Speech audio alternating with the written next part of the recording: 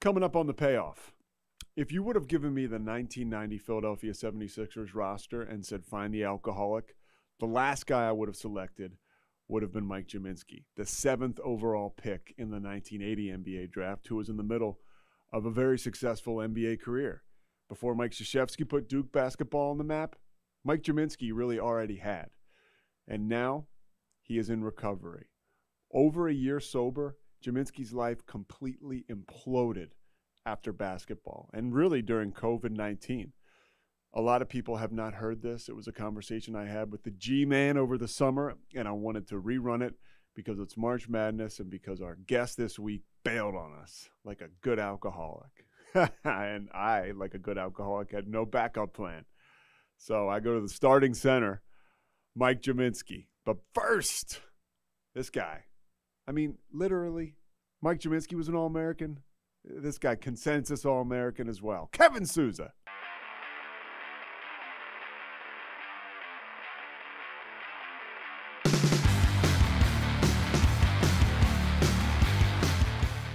Yeah.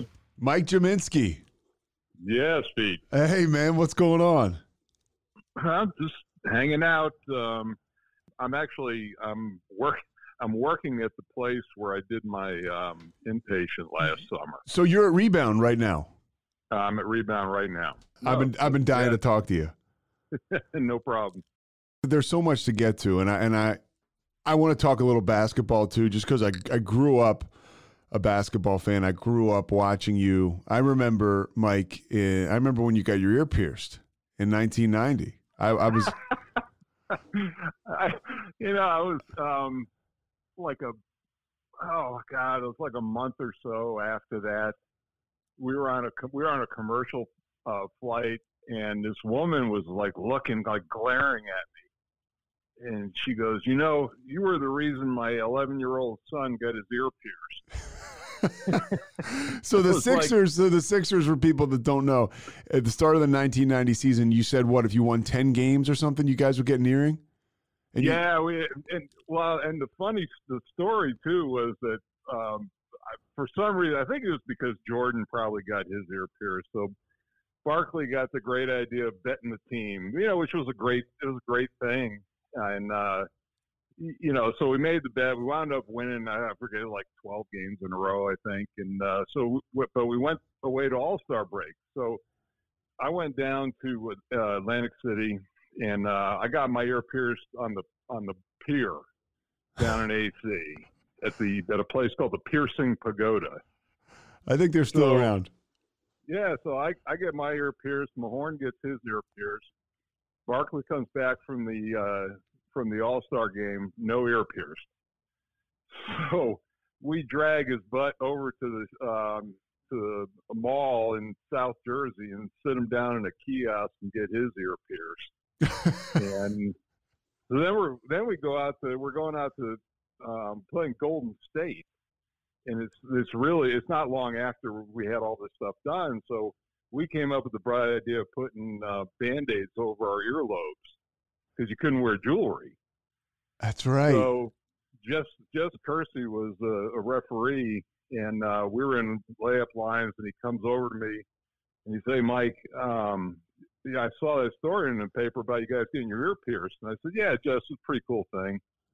And he said, "Are you wearing them right now?" And I got this look on my face like, yeah. And he said, "Well, you all have to go in the locker room and take your earrings out." So we went in, and for anybody who's gotten their ear pierced knows you got to leave the stud in for like 6 weeks. Yeah, or you ruin it. It closes back up. And that's what happened after the game. So the whole rest of the year, our trainer basically had to re-pierce our ear after every game. And you put them back in after every game? Oh, yeah, absolutely. I wasn't going to go through all that and then have it close up.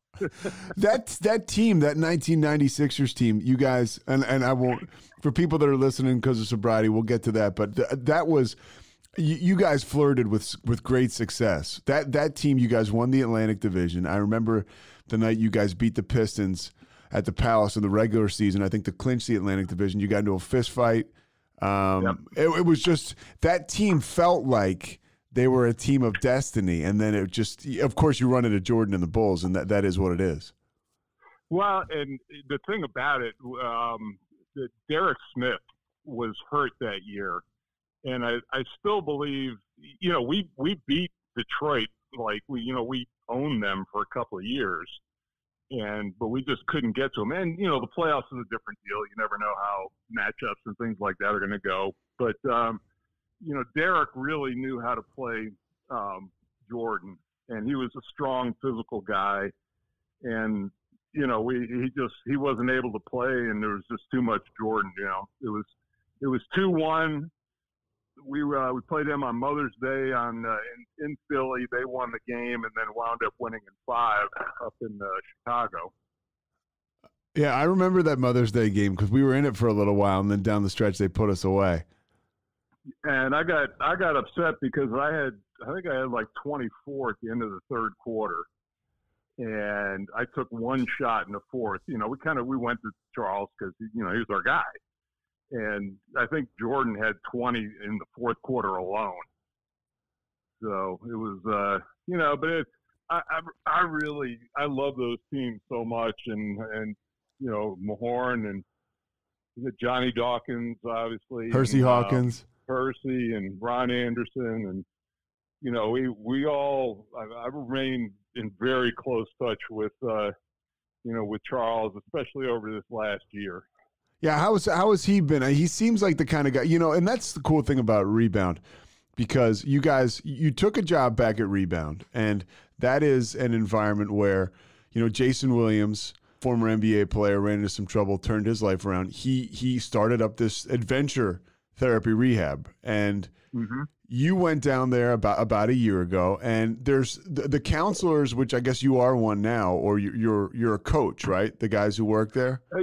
Yeah, my official title is peer mentor. Okay. Yeah, so I'm somebody who's been through the program and helping people who are new to it, and helping their transition. And then I sit in on group therapy sessions every day for 2 hours.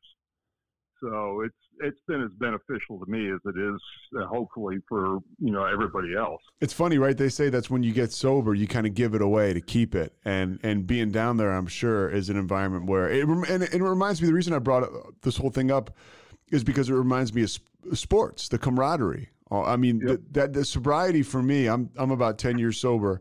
It's been about the camaraderie. I never thought I'd find the same camaraderie I found in locker rooms, but with sobriety, man, you talk about a bond you share with people. Well, and Pete, I knew I was in the right place, and it's funny how life comes full circle. That we had Jayson as a rookie went at the Sixers, and it's funny. He told me this story last year when I was here, and his dad would come down to games during his rookie season, and about halfway through the year, he pulled Jayson aside and he said, son, said, why don't you stop hanging around with Barkley after the games and start hanging with G-Man?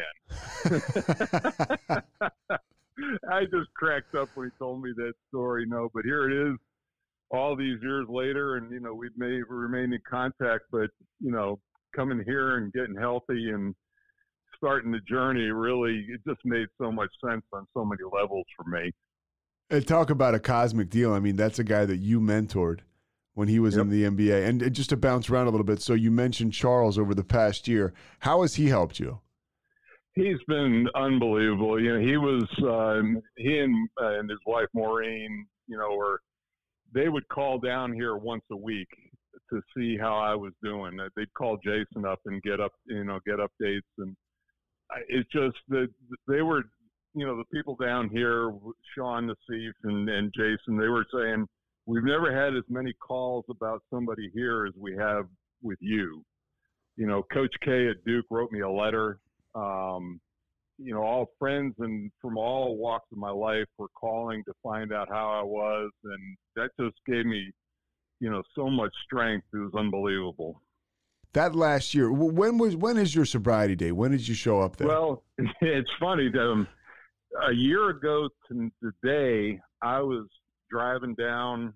My ex-wife and my son were driving me down to detox, which I did in Boynton Beach, which is not too far away from where Rebound is. So today's July 13th. So I'm guessing this was the last day you drank? Yeah, I had a bottle of vodka in the back of the car, and they told me to drink on the way down because I was a high seizure risk. I had benzos and alcohol. So, I come stumbling out of the car, and Sean is waiting there. He catches me, and Sean's the guy who Sean runs the place with Jayson Williams, right? Yes. Okay. Yeah, and I'm Sean Nassif, and I've been working closely with both of them here, but they got me into detox, and I was such a high risk that they had I had somebody in my room 24/7 for 6 days. And then medical staff was checking me every 4 hours because I was a fall down risk as well as a seizure risk. So, the detox normally takes 7 days. Mine took 11. And then I wound up, and then I went to Rebound after that I initially was going to go for 30 days, but we all felt that another 30 would be really beneficial. So I wound up staying for 60. Which is a great move. I mean, for me, I ended up going long-term care. I went to a rehab called Cairn in Pennsylvania, and then went to like an extended care place, a halfway house after that. And that to me was one of the pivotal moments because it's just another 30 days or another couple months for the rest of your life.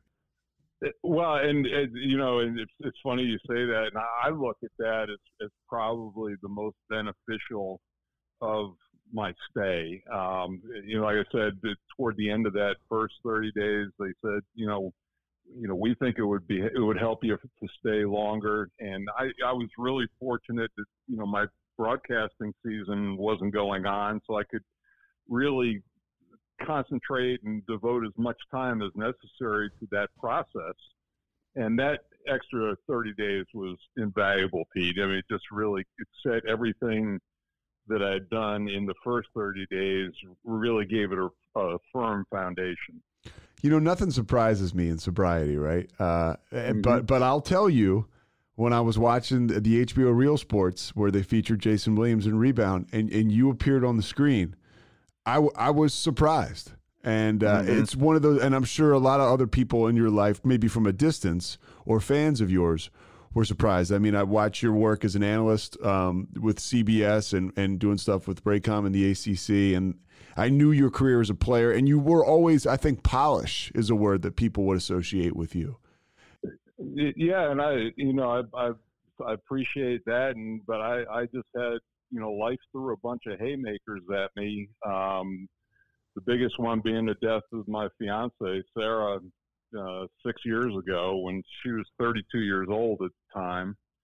And that just put me over the top. And my drinking, I was grieving and drinking, and I was able to function for a few years, but finally got to the point, especially the thing that put me over, Pete, like a lot of people in this country, was COVID. Yeah. And we had to stay in place in Charlotte and North Carolina.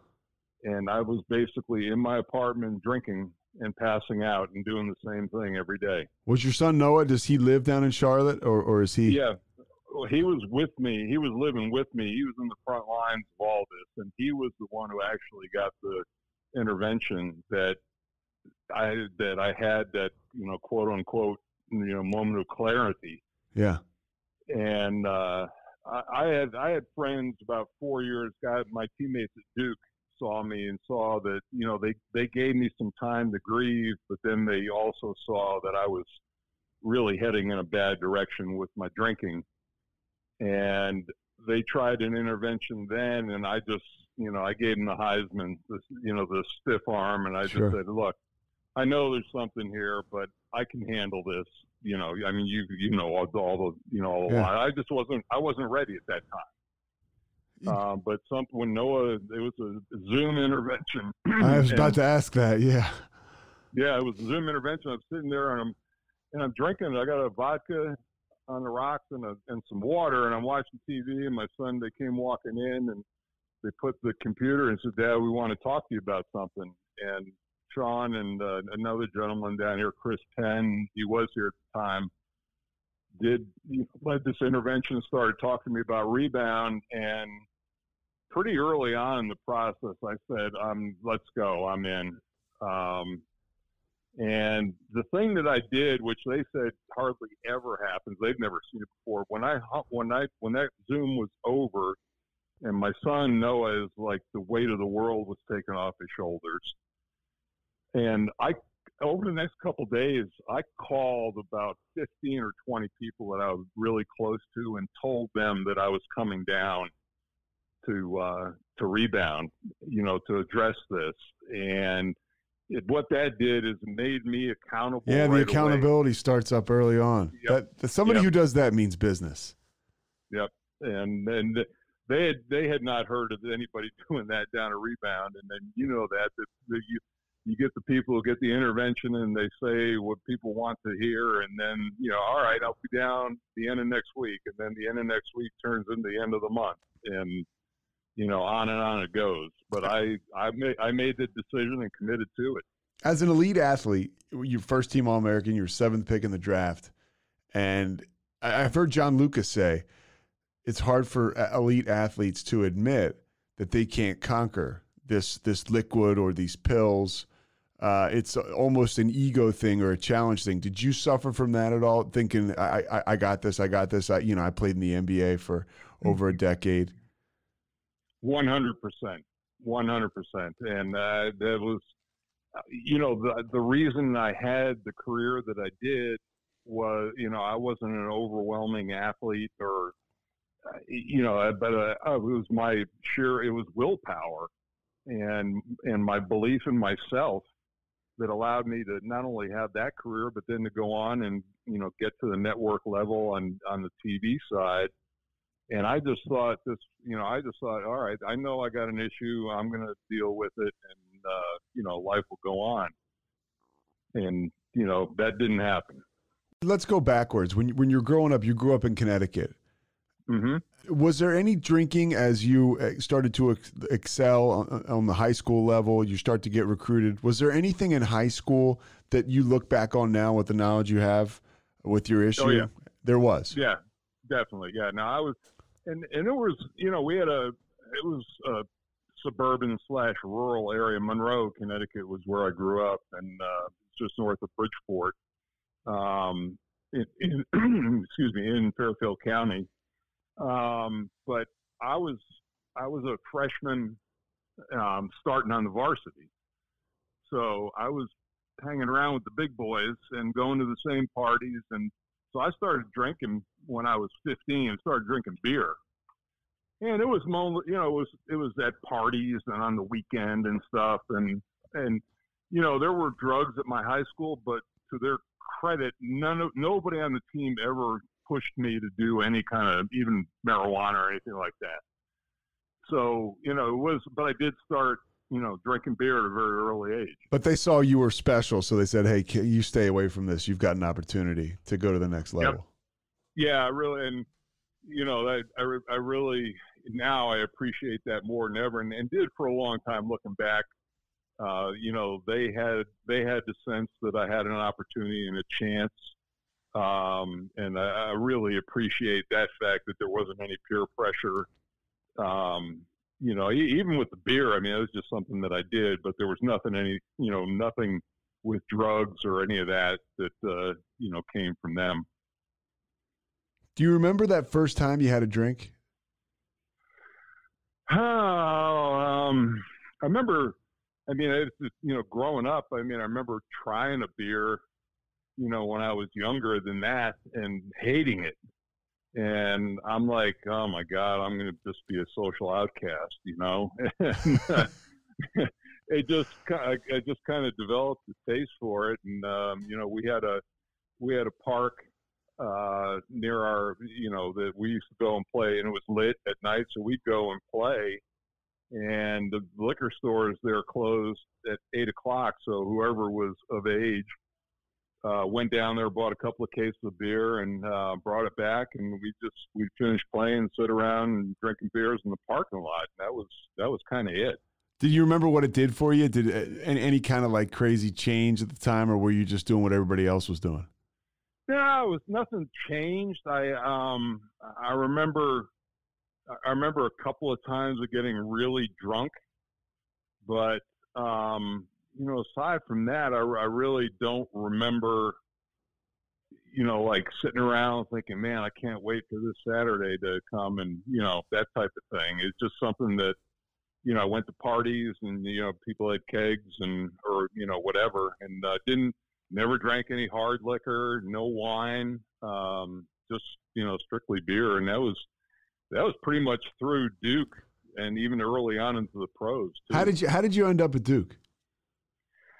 It's a weird story. I was ahead of my time. I actually reclassified. I was supposed to graduate in 77, but the league I was playing in was not that challenging, and I was I averaged 30 points a game as a sophomore and 41 points a game as a junior. Jeez.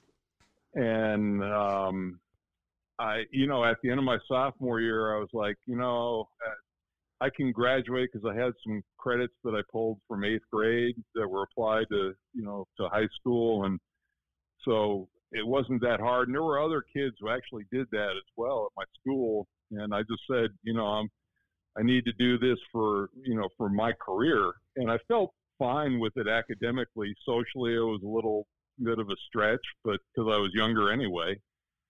But, I was getting recruited, and it's completely different back then. And, usually it was the summer before your senior year and then going into your senior year that you really kind of hit everybody's radar. And I kind of let schools know that the ones that I wanted to go to that I was doing this, and Maryland was one of them. And when I was down in Maryland, they had a guy from Duke named Terry Chili who was working as a counselor there.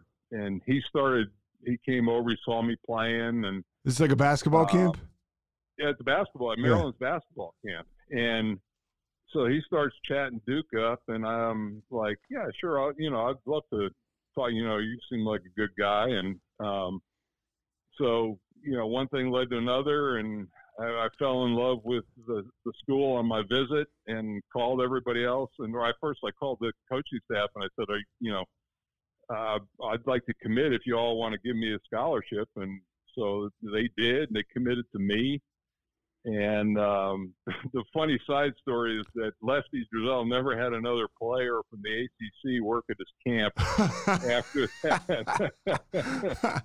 Yeah. So it was weird, but it was certainly, I knew from the moment I stepped on campus that's where I was going to go. And Duke was not the monster it is today. Duke basketball wasn't. Was Coach K still at Army, or was he? He wasn't. Yes. Duke? No. Yeah. No. Well, he was still at Army, and Bill Foster was my coach, and he was known as a builder of programs. He had gone out to Utah and built that program up in the early 70s, and in the 60s, Duke they went to the Final Four times. A gentleman named Vic Bubis was the coach, who was an incredible coach and really kind of overlooked and underrated. And Coach, then things kind of hit the skids when he left, and Coach Foster was building it back up. And they signed Jimmy Spanarkel the year before me, and then they signed me, and then they got Gene Banks the next year. Yeah. And those were the three recruiting classes that got us back. Yeah, those are some heavy hitters. Yeah. Well, Gene, with his, he was the greatest player next to Wilt Chamberlain that came out of Philadelphia up to that time. And it was a huge coup for Duke to recruit him. And he, looking back on it now, Pete, it's amazing that it's 1978, and he was really the first important superstar black athlete that Duke ever recruited. So it was really a cultural, milestone in a lot of ways. And, and that and he and Kenny Denard came in the same class, and Bob Bender transferred from Indiana, and John Harrell transferred from North Carolina Central right now, and that was the core of our team. And you guys start to build something there. On the floor, off the court, what is it like? You're just having a couple beers. You're just kind of like, celebrating. Yeah, I joined a fraternity. I was an SAE, and we had keg parties and socials and functions, and again, it was not everyday drinking. It was just situational and parties, and I calm things down, obviously, during the season. Yeah, so clearly it's not affecting your performance. And is it affecting relationships at all with people? No, not a bit. Not a bit at that time. And that's why, were there flags? There was, I had alcoholism in my family and in the family history. So, that was certainly there. But it never, through my college days and through my pro days, I mean, it was just never an issue. It wasn't, I was probably more than a social drinker, but it certainly was not a problem when I was in the league ever. Well, and unfortunately, that was a rough time for the league. When you entered the NBA, what was it, 1980? 1980, yeah. So you're on. Are you on the Nets team with Michael Ray Richardson? Yes. Oh, yeah. I was front and center for that whole thing, and share what that was like. I mean, this guy is one of the best players we've seen at that time, but he off the court, the cocaine thing is just starting to gain momentum, and his life goes off the tracks. Well, and and it was coming down a little bit. David Stern became the commissioner in '83, I think, and he really kind of turned things around. Certainly the league benefited from Magic and Bird coming in, and Dr. J was at the end of his career, but still really marketable. And Jordan comes in '84 along with Charles, and so the drug culture of the '70s was on the wane, but still had there were some prominent people who were involved, and Michael Ray was. I tell people when he was straight, when he was clean, one of the top three guards in the league, without a doubt. And I remember I forget which year it was, we had the sixth best record in the league, and we had a Christmas party. And after the party, Michael Ray went missing. And gentlemen in the front office for the Nets kind of knew where his hangouts were. He went to this crack house in New York City and found him. He had been up for 48 hours straight.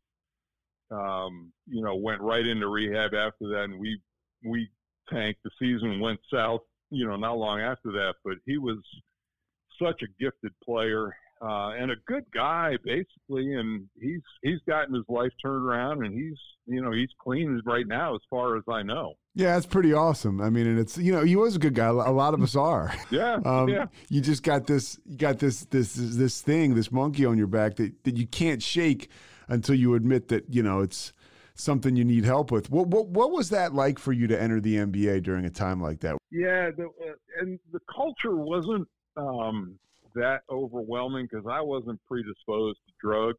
Again, it was mostly beer at that point, and I struggled my first few years in the league just because physically I was not close to where I needed to be to compete, bulk wise, right? Yeah, strength, bulk, because I went from college to playing against grown men. Yeah, and that was back in the era when centers actually existed. Yeah. I'm playing against Dave Cowens and Wes Unseld and Bob Lanier and Kareem Moses and Parrish and Moses. You go right on down the list, and it was a bitch every night. And you go from that college season to 82 games, and my rookie year I wound up having surgery after 50-something games and got shut down. But it took me until the end of my third year before I really felt comfortable. What was it like flying commercial, being 6'11"? Well, what they used to do was the schedule would come out, and it was bare bones. I mean, we had a trainer. We didn't have. I'll show my age here. See, when we went on a road trip, we would, like, if it was a long, we're like 6 games or so, we'd get 2 sets of uniforms, and we had no equipment manager, and we were supposed to wash our, play a game, wash the uniform that night after the game, hang it up in the bathroom, go on to the next place, wear a clean uniform, and then wait for that one to dry out. And some of the guys weren't diligent in their washing of their uniforms. You had to wash them? Well, yeah, we had to wash them in the sinks in our hotel room. Or take a shower in them, one of the two. And traveling commercially was a trip. So anyway, with regard to the airlines, that the trainer was also booked all the flights. So he would meet with the coach, and they'd talk about where they would, they'd look at the schedule and say, all right, we need flights here, just go through a whole year. And he would go to his travel agent, and they'd buy tickets then. They'd buy all the first-class seats that were available. And if that number didn't add up to 12, then it went by seniority, who sat up front. And, the rookies sat in the back. And what they did was, they'd buy a row with 3 seats in it, and they'd buy all 3 seats, but they'd only put 2 of us in a row. Okay. And we'd kind of angle in and, try to fall asleep on that trip, because the rule was, if you were playing a back-to-back game, that you had to take the first available flight out to your next city. Yeah, it's funny. I heard that they did that because of some of the stuff that was going on in the 80s. I remember hearing that. Bernie Bickerstaff said that, and I remember he mentioned that the play was so poor that morning you took off and you played a noon game, guys would play terrible. Well, this is, if you were a bookie and you had any sense at all, you looked at the schedule, you could cherry pick. The worst one that I had that I remember was my rookie year. We played the Lakers, and my rookie year we played down in Piscataway while the arena was being built in Jersey. Okay, yeah. Yeah. So we're playing down at the Rack, and where Rutgers is, right? Yeah. And we play the Lakers, and we get up the next morning, fly up to Detroit, and then play Detroit on Saturday night. And then we get up and fly to Washington and play the Bullets at 1:00. Oh. So we get into National, and we bus out to the Cap Center, and so everybody falls asleep on the locker room floor and takes a nap. We got up, took showers, and went out and got drilled by like 40 points, something like that. Clearly, for you, it wasn't kind of a huge issue at the time, but some of the guys are partying and drinking and doing drugs, and it's like it's just sloppy play. The product was really poor. Yeah, and I think that, and Stern saw that, and I think they did away with the 3 games in 3 days that next year, or not long after that. And that was just a brutal thing, especially having to fly commercially. And, fast forward, and we're talking about my time with the Sixers. Well, the Pistons they were the very first team that chartered. And that was such a huge advantage over everybody else, and that really helped them in those back-to-back championship years. Hey, was there any drinking on the commercial flights? Yeah, first class. You'd have. I remember we had our trainer with the Nets. Fritz Massman was like my second father during my early years there, and he used to drink. He'd have Cape Cods. He'd call, the vodka and cranberry juice. And we had some guys who'd sit up front of class who didn't drink, but they would always get the little airplane bottles of vodka and put them in the air sick bags. And if it was a long flight, we'd run them back to Fritz, and he would have the cocktails. So. That was a funny side story of that, but I don't ever remember anybody really getting torn up on a flight out to from this. if it was going to happen, it would have been out if we were going out to the West Coast. Yeah. So how was it, excuse me, when you get to the Sixers and you're mentoring a guy like Jayson Williams, you got guys like Rick Mahorn, and you got these big personalities, guys that like to have fun. What was that experience like? It was the best. I mean, Charlie, he tested me early, and I kind of went right back at him. And,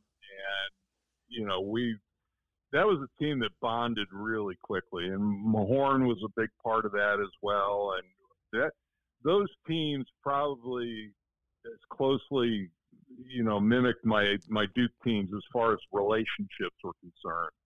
I had great friends in Jersey, and Michael Korn and I are still dear friends. And Buck Williams, who I talked to, he saw the feature on HBO, and he reached out to me he just wanted to make sure I was doing well. And Buck was so underrated, so underrated. He was, and just an awesome teammate and an awesome guy. And, it was so good to catch up with him.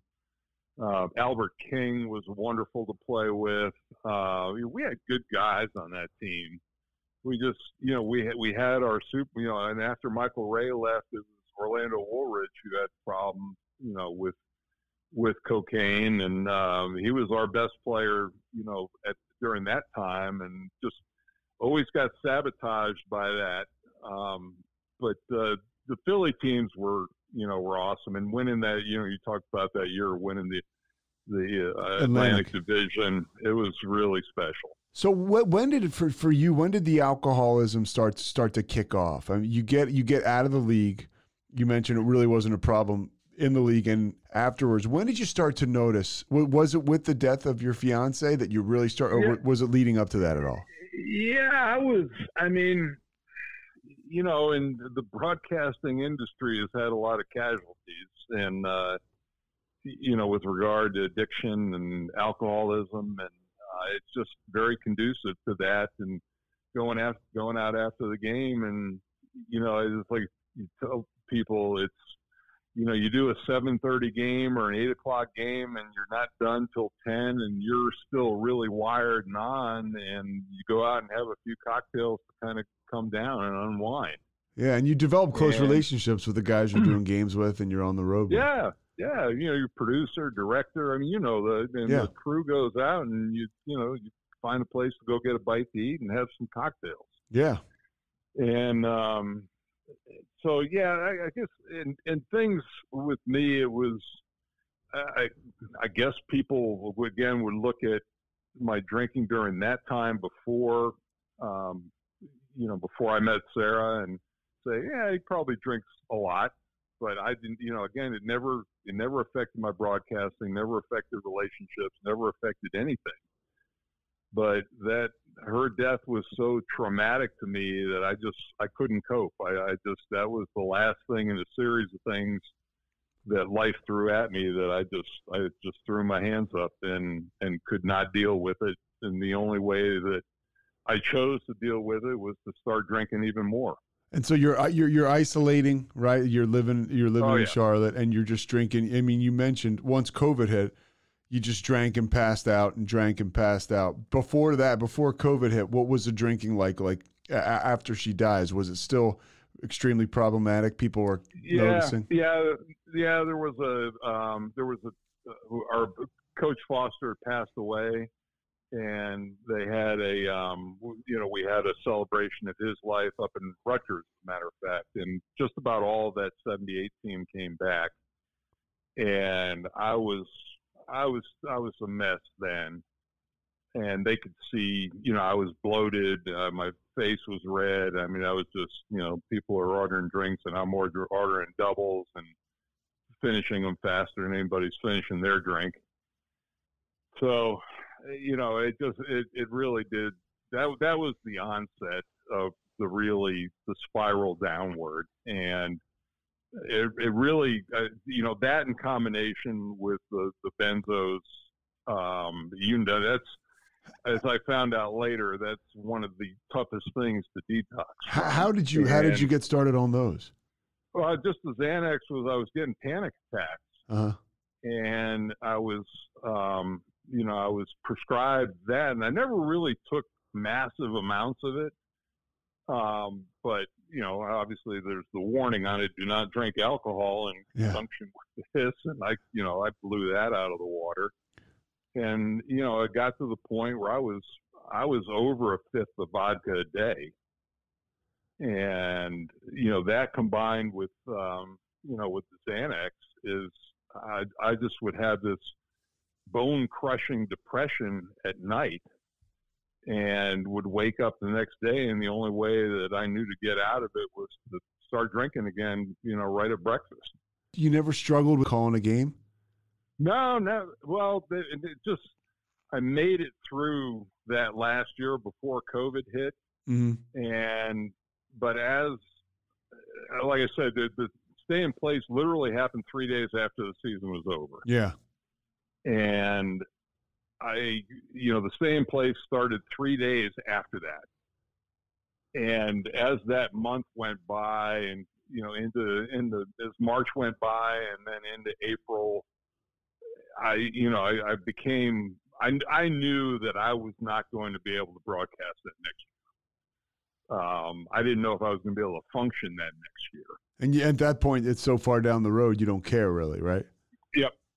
And, I was to the point where for, my own inability to ask for help, but with all the events that transpired with that intervention, I was desperately hoping that somebody was going to help me, just, push me in the right direction or kick me in the butt in the right direction. And that's basically what happened. As an athlete, as a competitor, how much did it mean to you when you get the intervention and it's Jayson Williams and he says, you're going to come down here with me? And I would imagine that maybe hits you in a different way as opposed to having some therapist you've never met before at a rehab you're totally unfamiliar with. Pete, it was amazing how, when that Zoom call happened, this amazing sense of calm and peace came over me, and just knowing that he was going to be there to greet me and get me through this. And then the other thing, and these things kept on happening. Like when I got down here, I was seeing a physical therapist, and the guy who I wound up seeing was a trainer for the Knicks for years. His name is Mike Saunders. And, that just, I knew Mike from the early 80s.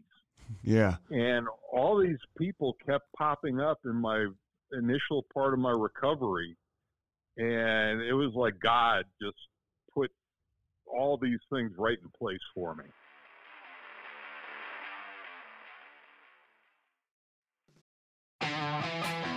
The all-new Chevy Colorado is made for more. Stacked with the latest in-vehicle technologies like a class-leading 11-inch diagonal center touchscreen and an extra-large wireless charging pad.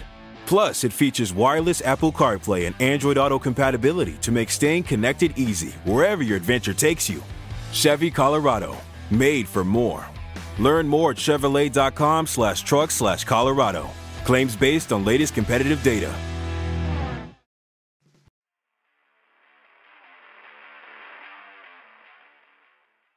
And so you get down to Rebound now, and it's adventure therapy.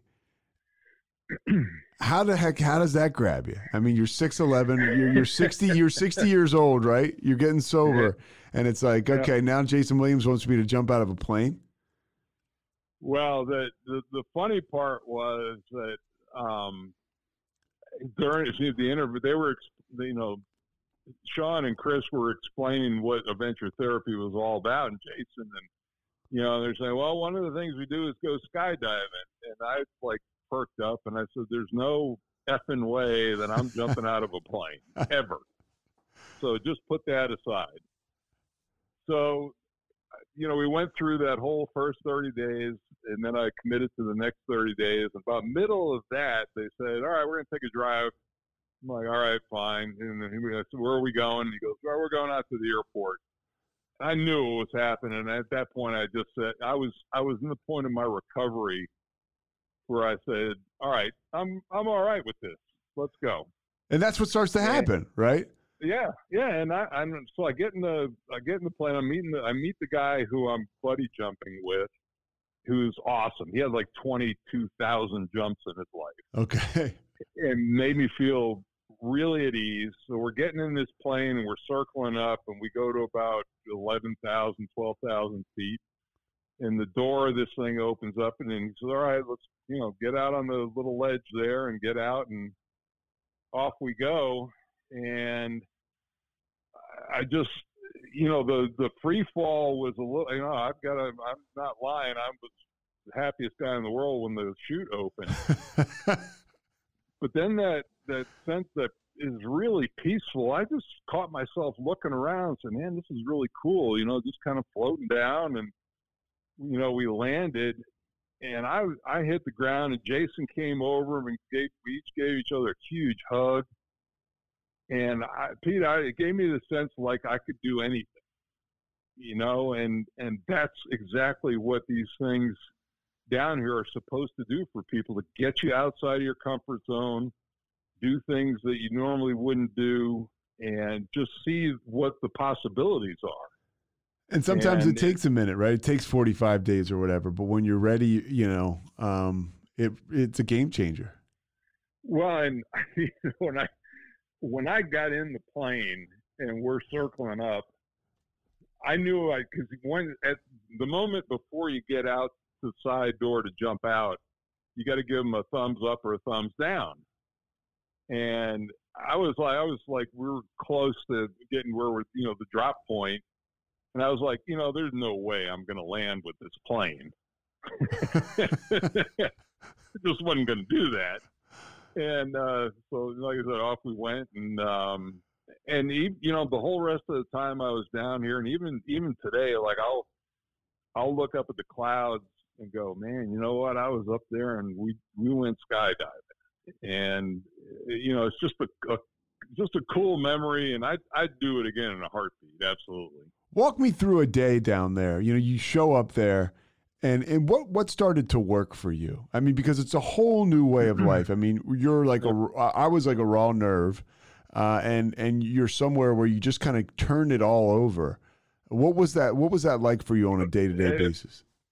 Well, throughout the detox, again, because of my, the seizure risk and all those things, I was medicated through all of that. And there's no way, it truly, if I tried to white knuckle it, there was a 50-50 chance that I would have died. Yeah. I mean, that's why they have doctors, they put you on those tapers, and there's a real good reason for that. Yep. And I knew that I couldn't just stop in my, in my apartment and say, all right, I'm finishing drinking right now. I knew I had to be in a facility like that. And so I go down there, and I'm taking sleep meds to get some rest at night.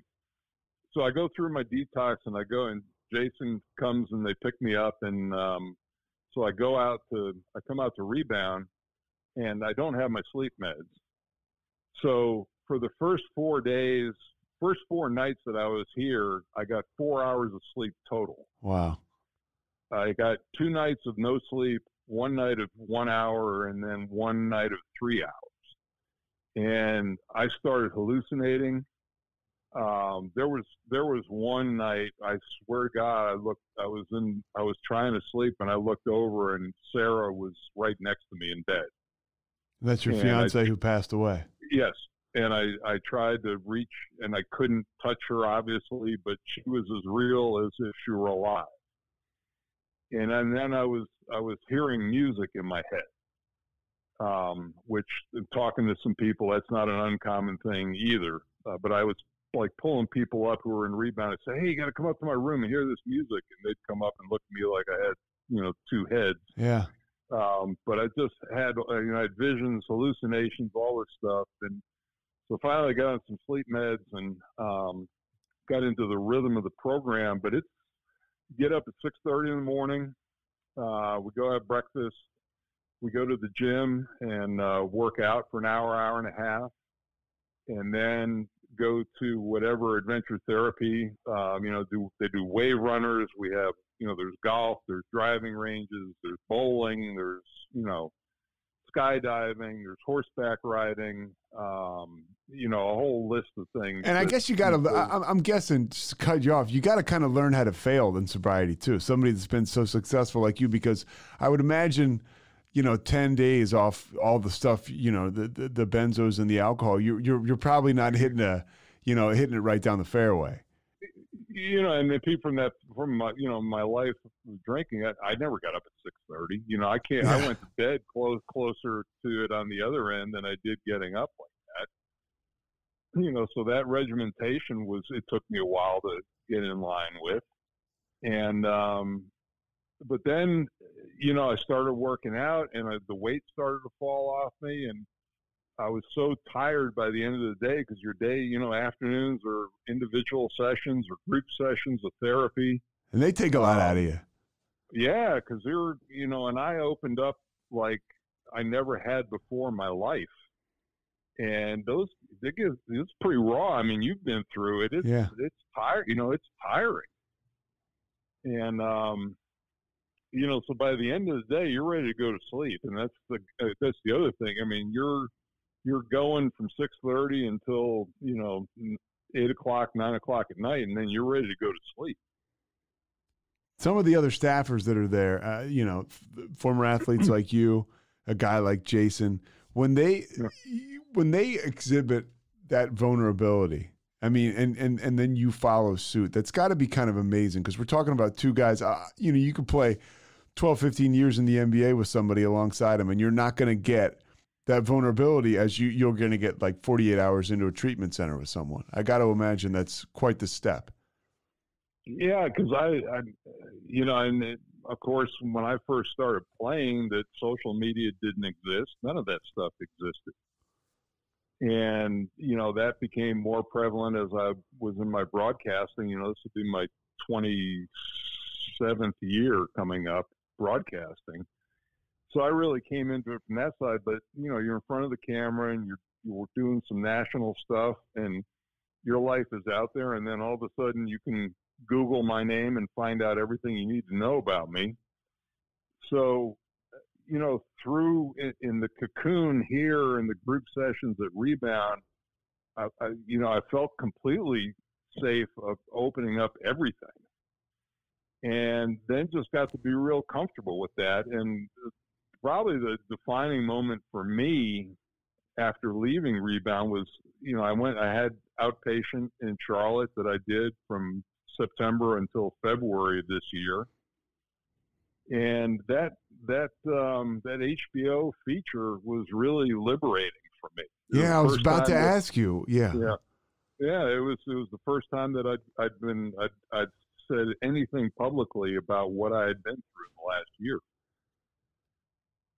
For me, even, I'm not Mike Gminski, but I'm down here in Texas. I'm a news anchor. And I was like a little antsy and a little worried about coming out and telling people what my deal was, because you just have, you have fears, whatever. You're in your head about it. And, man, to be able to come out and just let go and let people see it for what it is. Like you said, it's extremely liberating. And then, a guy like you, Mike, you help other people. I mean, you helped me that day I saw that. Here's a guy who, again, if it can happen to you, it can happen to anybody, is the kind of approach I took when I saw it. And it really gave me a shot in the arm. It really did. I mean, so you are, I'm sure you got tons of feedback.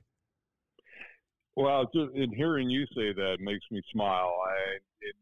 And that's the whole thing. And, me coming down here to Rebound, it started to formulate probably as that whole process with, Jayson called me up and asked me to be a part of, that feature. And I said, absolutely. And it's funny. I have like 5 or 6 people that my close friends who still check in on me, every couple of weeks to see how I'm doing.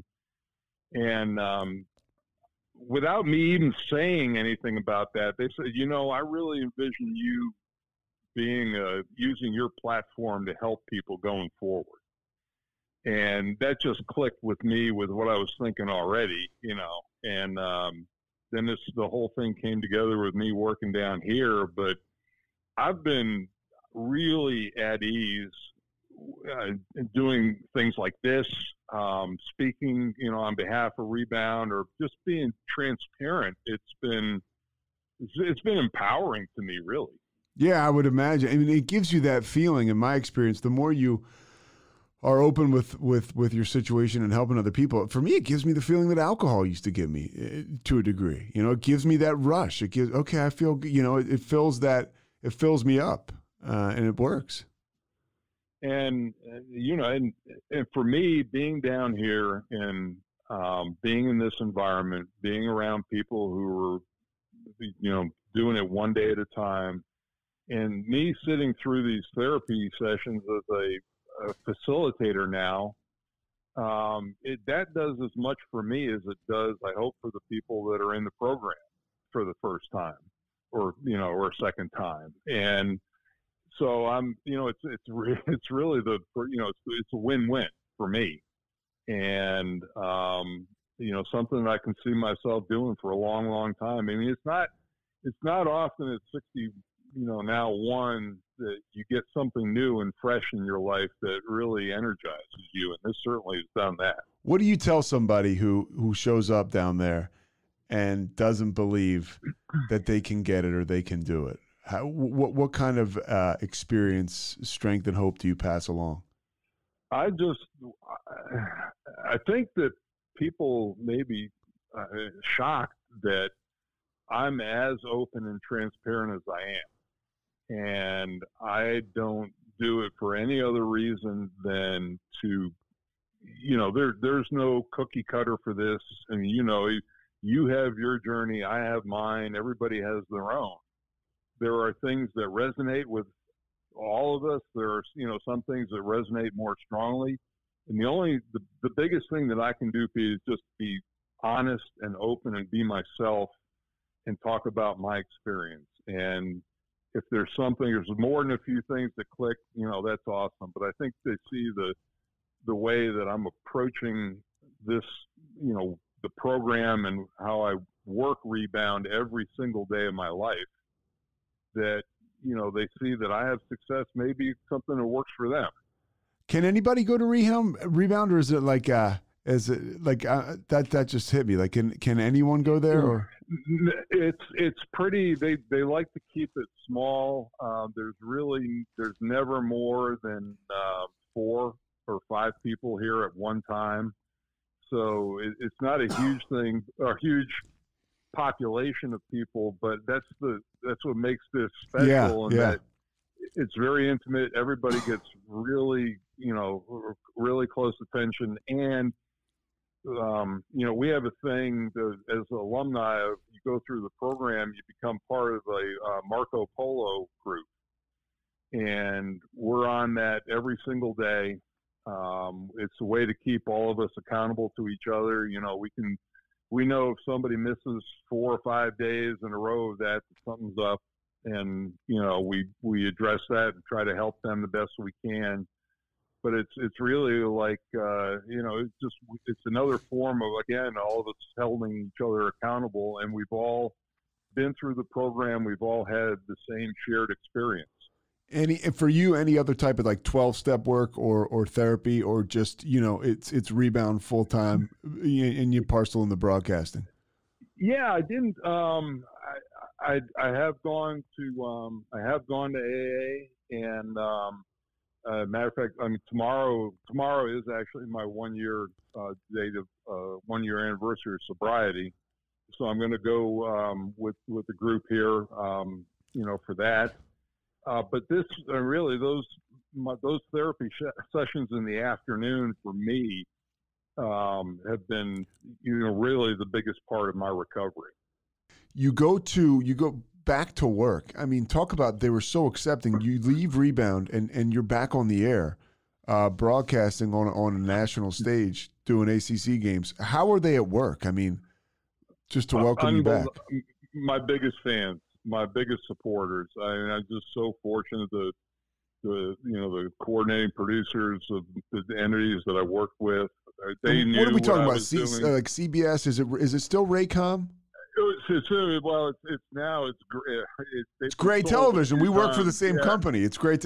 My station's owned by so it is. So it used to be Raycom and now it's Gray. Okay.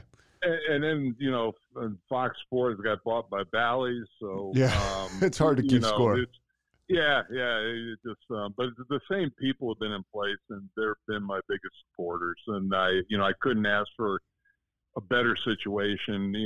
Tim Brando, who I probably worked with more nationally than anybody, he texted me and checked in on me the whole time I was here last year in the program, and keeps up with me. And the people at work have been awesome. Everybody has been. I've been so blessed with the people. Nobody has cut and run or divorced themselves from me at all. In fact, they've been so thrilled about my recovery, even maybe as much as I am. Because it's funny. I had one of the therapists who I was doing outpatient with. She was curious about watching, because she like when I was doing that, it was during last season, and she went back and she Googled or YouTubed the game for me a couple of years before. And she looked at me and she goes, "I didn't even recognize you." Wow. When you were out in the air.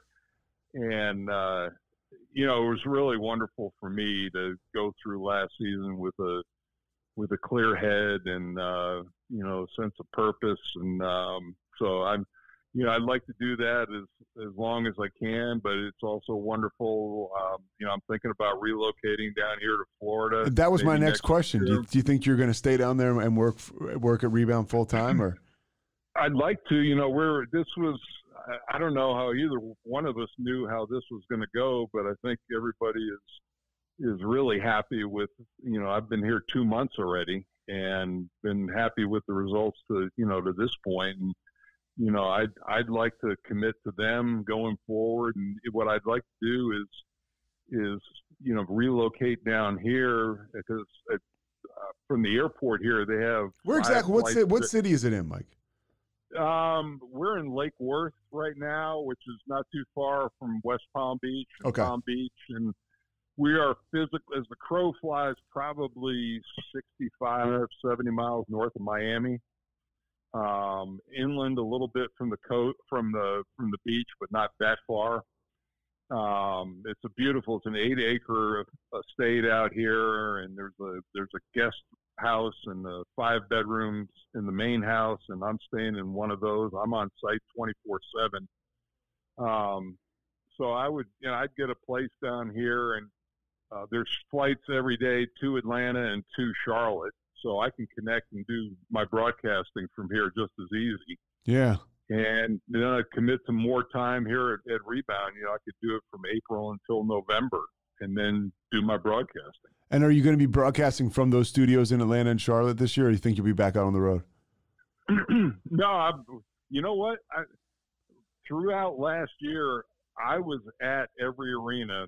I did not do a remote game one time. Wow. Yeah. How about that? That's awesome. So we went to the arena, and we were sitting up in the upper deck or wherever they put us to remotely get us away from the floor. But we were actually in the building. I've never had to do a game sitting in front of a monitor in a studio somewhere. Wow. Yeah, and it's funny, right? You're one of the few now that go on the opposite end of that. Yeah, no, I mean, like everybody's done. ESPN is, I think they've wired stuff into people's homes. Yeah, I mean, I know guys that I've worked with guys. I do spotting for football sometimes, and I do some baseball myself. The baseball, you get to go there in person, but some of the football, they would send the spotter. I would do it on site, and the broadcasters are back home. And I think we'll see more of that too. It's interesting to see what will develop going forward. That's cool that you were on site for those games. Last thing, where can people find you? Any like way people, if they want you to speak, they can locate you, or is it just get in touch with Rebound and go from there? No, I mean, they can. I'm on Facebook. I'm on Instagram. I'm on Twitter. There we go. Look at this. Yeah, so I'm on LinkedIn. What's your Instagram? It's just at Mike Gminski. Okay, there you go. Yeah, it's just Mike Gminski. All my stuff will, I'll pop up anywhere you want to look on those three, and then you can DM me, and I'll get back to you. But yeah, no, that'd be, I love to go out and speak and talk about Rebound and talk about my journey, and I think that's my calling going forward. I mean, you're certainly good at it, and it certainly is inspiring. And it's kind of a fateful thing that I was able to get in touch with Jill, and seeing you on Real Sports is just such a shot in the arm for people that are, because that day maybe I was having a rough day, and I saw you on. I was like, wow, and that's how this thing works. So I appreciate what you're doing so much, Mike, and I thank you so much for taking the time with me. I don't know what I did. I guess that was it, huh? We wrapped. It was perfect timing, huh? Yeah. But no, I mean, Jill, and her story, and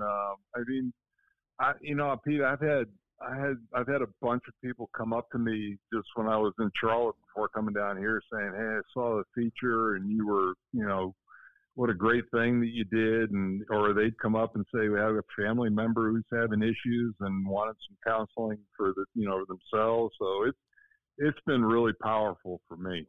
Yeah, it's a big deal, Mike. So I mean, and there's a stigma to addiction that you can help snap off, so it's great stuff. Yeah, no, I can't control how people feel, so I don't worry about that, and all I can be is honest going forward, and just the one day at a time has really worked for me, and it's amazing how fast the year has gone by, and I for anybody who says miracles don't happen, I look where I was a year and a month ago, and I was a mess, and here I am working at this place, Yeah, I mean, Jayson Williams, I saw him say, he wasn't sure that you were going to make it once you showed up there. Yep. Yeah, I was a hot steaming mess when I fell out of the back of that car and I got down here. That's for sure. Yeah. Well, you're not anymore. That's for sure. This will go up on all the platforms on Thursday, but I'll send you a link to it. Okay. Yeah. That sounds awesome. Yeah, you're the man, Mike. I can't thank you enough, dude. Thanks so much for listening to The Payoff with Pete. Once again, I'm Pete Souza. And of course, we are part of the Rogue Media Network. All kinds of good podcasts you can find at roguemedianetwork.com. And of course, you can find this podcast and all those other ones wherever you get your podcasts, iTunes, Spotify, other spots like that.